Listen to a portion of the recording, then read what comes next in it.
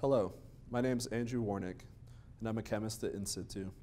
Today, I'm going to share some handling and storage techniques that you can use to get the most out of your ion selective electrode sensor.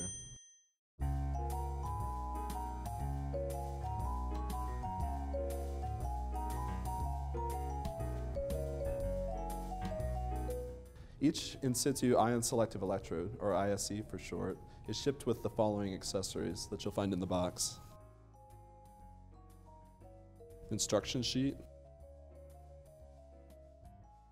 reference filling solution, a replacement reference junction, O-ring grease, and a screwdriver for removing the reference junction. And finally, the sensor itself. When you receive a new ISE sensor, remove the protective end cap. You may notice some salt deposits on the reference junction. This is normal. Just rinse with deionized or tap water.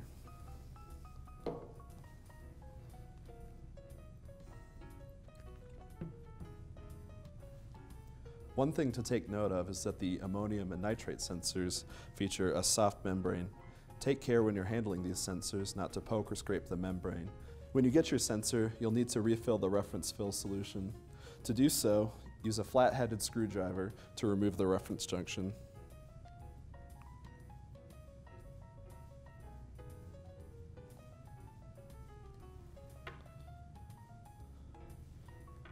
Discarded the solution.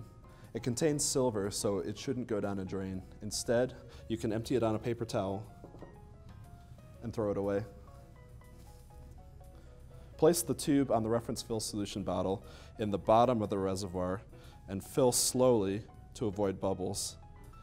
Fill to the bottom of the threads and replace the reference junction.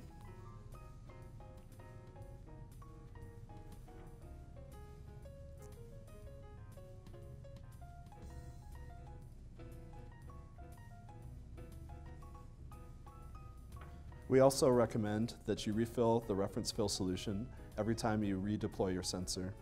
Before using your sensor for the first time, or after a long period of storage, it's critical that you condition the sensor.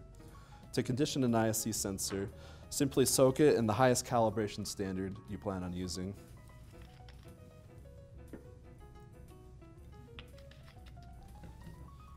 Make sure that the end of the sensor is fully submerged.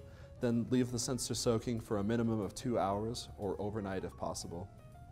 You can always repeat this conditioning step in the future if you're having issues with calibration or if you believe that your sensor may have drifted.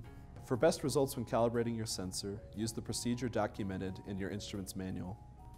The sensor can be stored dry or wet. If wet, store in the calibration solution closest to the concentration you anticipate on measuring.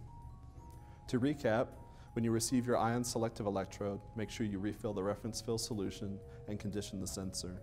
For more information, see the product manual or visit in-situ.com.